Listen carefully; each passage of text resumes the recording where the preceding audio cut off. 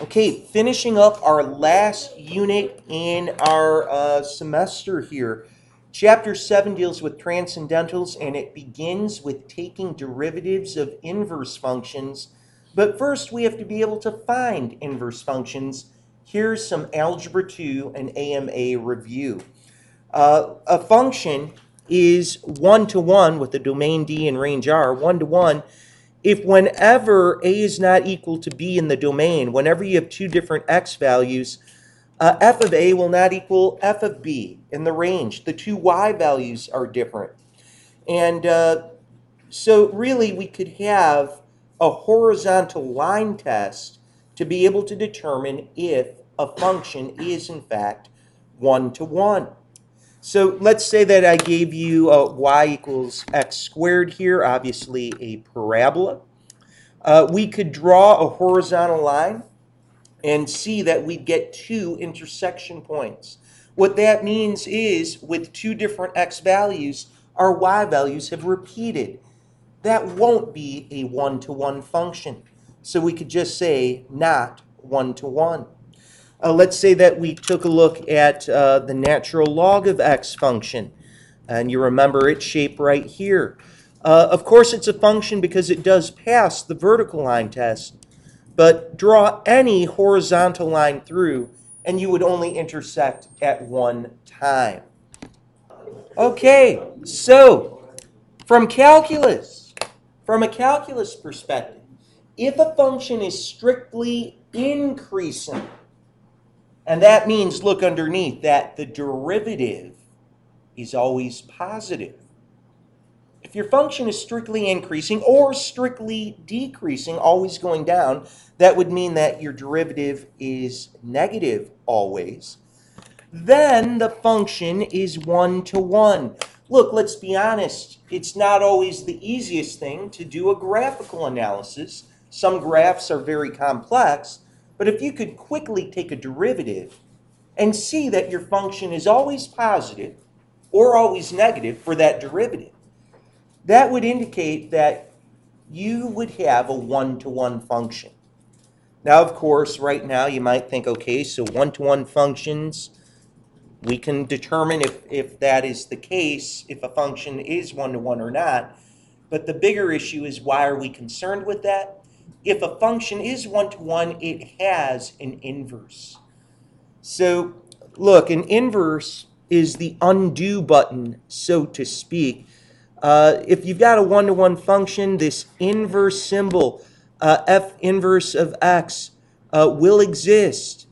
And we're going to know that if we have an undo button, if we call g the inverse function, look what's going to happen. When you take g of f of x, it means start at x, do some work on that, then do function g's work on it. If you're right back to where you started, you've just undone your work. That's why you could call an inverse function an undo button, so to speak. And that same thing would be true working in another perspective in terms of y, if you started with g of y. But listen, undoubtedly what you're probably jumping back to for Algebra 2 and for AMA is sometimes you'll be asked to find an inverse. And no doubt about it, we're going to have that take place here. Let's say I give you y is equal to 6x plus 1. By the way, what's the derivative of that? That would be 6, which is always positive, isn't it? So I'd be guaranteed to have a one-to-one function. I could find an inverse. Do you guys remember how you find an inverse? Yeah, switch or flip x and y. You know it. Then what? Solve for y. You got it. And real quickly, you could say I'm going to subtract a 1. Next, you might say, well, maybe put 6y over here. You could leave it on the right side. That would be fine. But then you can divide both sides by 6. Guys, you found it. You found an inverse function right here. Take a look at number 2. Number 2 is incredibly similar, but with a huge little trick to it.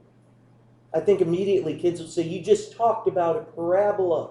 Look at the very beginning. The first thing you talked about with the horizontal line test was a parabola. We're in trouble here. You're giving us a parabola. You can't do it. You can't find an inverse. But guys, look at this. It's half a parabola. It's half of a parabola. So in other words, they're saying, look, we're only going to consider negative x values. Okay, and if I gave you 1 minus x squared, that's the same thing as negative x squared plus 1. We're moving our curve up 1. And of course, it's a parabola that opens downward. Just visually looking at this curve now, would we pass the horizontal line test? Yes. So actually, we could find an inverse here. Let's do that. Now, so important for us to remember, just as you guys correctly pointed out very well, that the very first thing you want to do is switch x and y. And now let's solve for our new y. Well, I'll tell you what, how about we do a little switcheroo here? We add a y squared to both sides, or bring a y squared to the left. Simultaneously, let's subtract an x. And now comes the confusing part. Kids are going to say, wait, take a square root, and someone else will say, no, you mean your square roots, plural, plus minus. And then kids will look at that and say, oh my word, which one do we choose? Or do we choose both, perhaps? Well, guys, you're not going to be able to choose both. You might guess if you're finding an inverse function, does anybody remember the symmetry that would occur with a function and its inverse? They are symmetrical about? Yes, look at that. Visually, what you would see is, well, my goodness, if I were to flip that curve over the line y equals x, I would have my inverse function. That's a little bit of a hint, but trust me, you don't even need to jump that far. Look at this little inequality, which is so important to help you out. X is less than or equal to 0. Guys, what's the very first thing we always did finding an inverse? What was the very first step? We switched x and y. We switched x and y. Wait a minute, don't forget this guy. Oh, you mean y is less than or equal to 0. Which one do you think we're going to choose, the positive or the negative? The negative. Hey, look at that. There's your inverse. And real quickly, you could get this thing graphed and you'd be fine. By the way, this video is rather short and we're battling time, of course. Before this unit's over, I'm going to show you how your calculator can draw an inverse on the draw menu. Maybe some of you have seen that before, all right? And if not, we'll talk about it. But hey, we are in a calculus class. Undoubtedly, you're thinking, yeah, these are the good old days. But wait a minute. Isn't there something to do about derivatives here? And yes. Look, this is what I'd like for you to copy down in blue right over here. Draw yourself a function f. Maybe make it look something like e to the x. By the way, you could draw it however you want. But make a definite point, preferably somewhere easy in the first quadrant. A comma b. You might have noticed I'm also sketching in a tangent line. I'm drawing a tangent line in there. And you might wonder, okay, so why are you doing that? Well, you'll see in just a moment. You guys just correctly told me very, very well that a function and its inverse are always symmetrical about the line y equals x.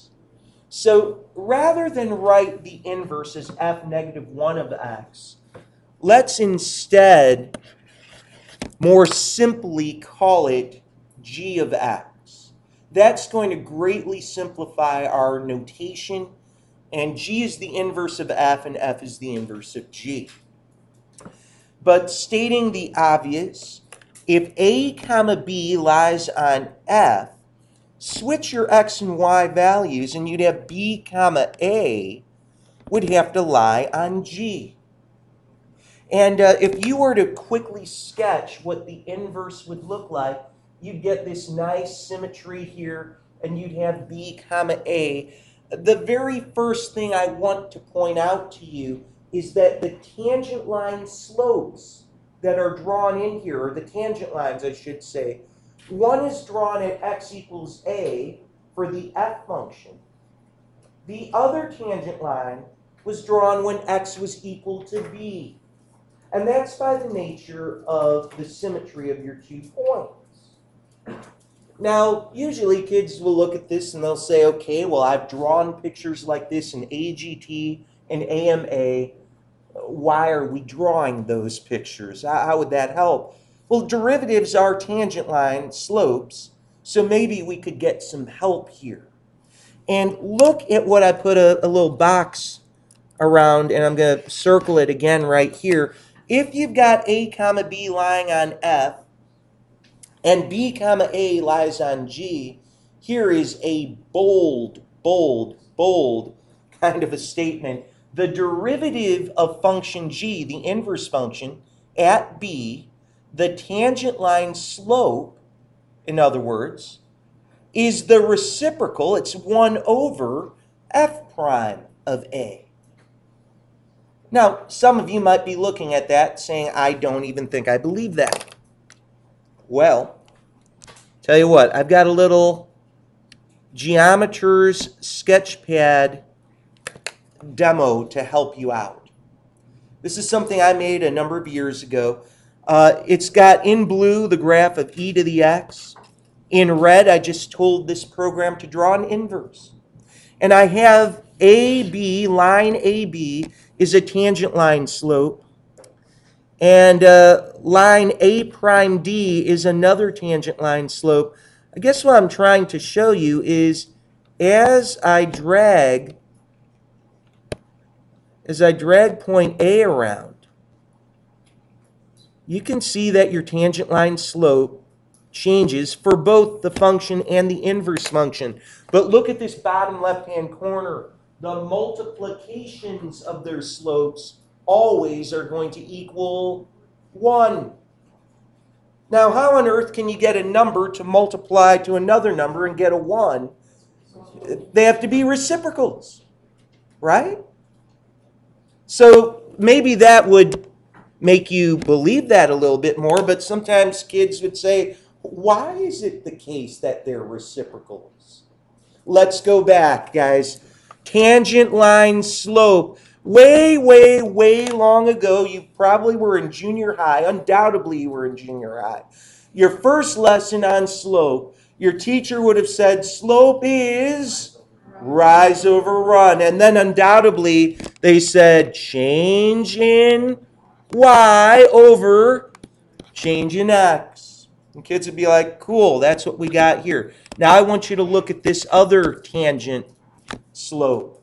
Wait a minute, isn't the whole idea of working with inverses to switch x and y? Wait a minute. Oh my goodness. They are reciprocals of each other. You see that? If you switch x and y, all of a sudden you'd say, well, the slope right there is just going to be the flip of the other one. Oh my word. Now granted, those reciprocals, of course, are occurring at different x values. The tangent line was drawn for function f when x was equal to a. The tangent line for your inverse function was drawn when x was equal to b. I guess what I really, really, really want to point out to you is that these x values are, of course, different. You're drawing tangent line slopes at different x values. They're symmetric points, but this is how we can work through some of these problems. Now, we're about to jump to example 3. It looks like we're going to run out of time on our video, which is fine. We'll be able to pick up with part 2 in just a moment. But I think you're going to see sometimes you want to have this formula.